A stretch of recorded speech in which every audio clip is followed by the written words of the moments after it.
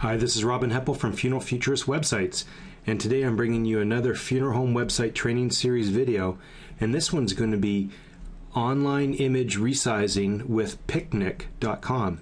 We've looked at other websites that do this before, but this is a new one that I found, and it looks great. Let's go through the process. So the first thing that you need to do is go to the website picnic.com /app, or you can click on Get Started, and then you're going to upload your photo and browse for it on your computer. First of all, you're going to resize it, and when you resize it, you want to make sure that your dimensions are greater than 150 by 200, and then you're going to crop the photo to the desired 150 by 200 or whatever desired size that you want.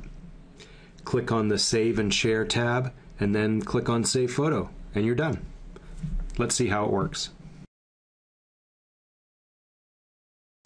So here we are at the site. Lots of stuff going on here, kind of busy site, but just to cut right down to it, you don't need to even register or sign in. You can just do this if you want. They even have an upgraded version, but and we're just going to use the free one here. So we click on Upload a Photo. Go to your pictures or wherever the photo is. We'll save that. It's going to upload it. Then the first thing we need to do is resize it. So if our desired size is 150 by 200, we can first type in 150, and you can see that if we do that, then it's going to be too small because we need this to be at least 200. So we'll put in 200 here, and then that's 160. So that means then we have to crop down the width to 150. So we'll say OK on the resize, and we want to make sure that we keep the proportions. Then we're going to go to crop, and the easiest thing to do is just drag this up to the top and drag this down to the bottom, and you can see that's now 107 by 200. So we have our desired height, we want the desired width. So we'll drag this out to the far side. That's only 134, and we'll bring this up to 150. You can enter the numbers in here, but sometimes I find that the numbers then jump around. So I like to just drag it to 150 by 200. We can move this around if we want, and now we have the desired crop. We're going to then click OK. Now we have that.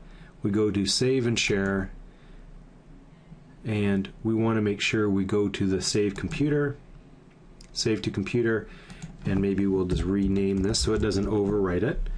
And you can see that it does have the desired dimensions, 150 by 200, JPEG, compression quality 8. This is all good stuff. You can see that's a very small file, so that's great.